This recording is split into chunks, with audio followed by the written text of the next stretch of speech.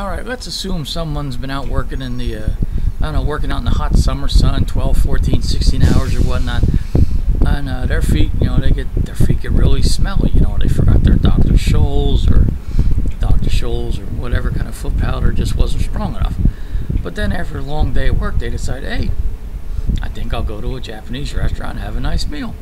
So they go in, they sit down, they take their shoes off. Bam! Their shoes are really just smell awful. Oh, sir, please put your shoes back on.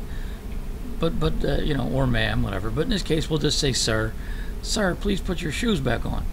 But I thought it is custom, you know, to not wear shoes here. Oh, your feet smell so bad. We'll make an exception on this one. Please put your feet on.